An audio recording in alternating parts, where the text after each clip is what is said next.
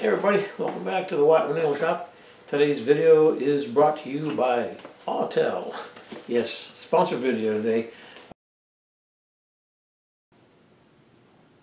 Here are the contents.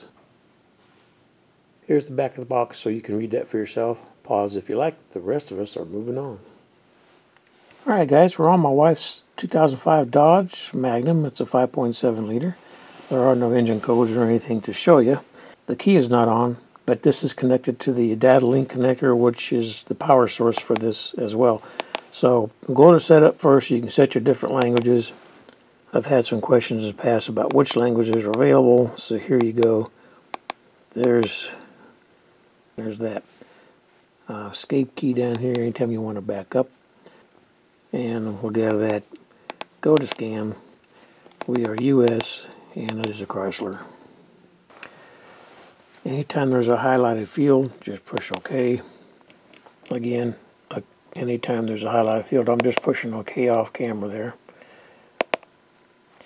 Read codes or erase codes, and no faults. So, not a whole lot to look at, is there?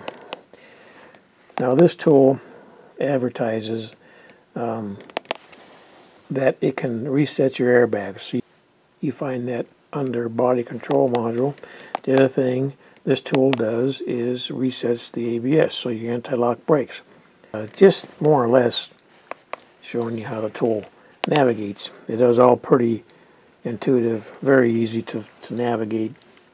If you had a trouble code, I can't, doesn't look like I can get into it anywhere there. So another thing I can't show you, I need a broken car. Alright, this scanner will also allow you to view live data. A lot to look at, so let's try custom list. I'll select OK. That's it.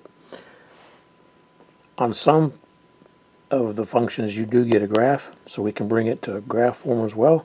If you want to save that, you can push save over here using this button, and you can save that data. Alright, I'm going to escape out of here. I will show you freeze frame data next.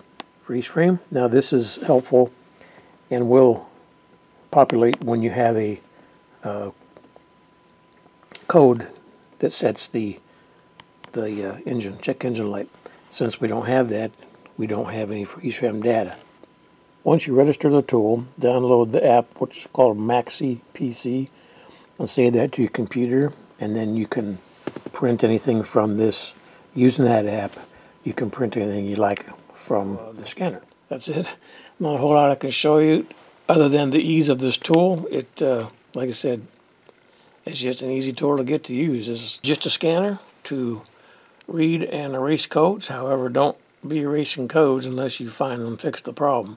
Because once you erase those codes, you lose your live data and the freeze frame data. All right, we're back in the shop where it's a little warmer. It's been a couple of days. I got a new shirt on, and I always struggle with this type of video because it's about 30 to 40 minutes worth of video that I try to break down to 2 or 3 minutes. Well, let's call it 4 or 5 minutes in this case, because I know a lot of you don't have an interest in this tool, but for those of you who do have an interest, I just was able to show you the highlights. This is not a bi-directional tool. That's reserved for more costly scanners. This scanner is much like other scanners that are out there and scanners that I have reviewed. This one comes to you with the addition of the being able to reset the airbags and being able to reset the anti-lock brake system, the ABS. So there's going to be a link below in the description box where you can get this tool. Check out the price. Check out what that website has for you. It's on Amazon. And see if this tool might be something you're interested in. Thanks a lot, guys. Appreciate you all hanging out for this little video. Tried to make it as quick as I could. Hit the highlights of the tool. And we'll see you in the next video.